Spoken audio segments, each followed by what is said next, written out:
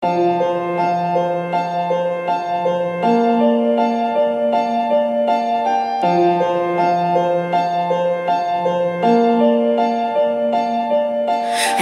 think I've been this nervous with the cold drink in my 2 hands, saying no thanks.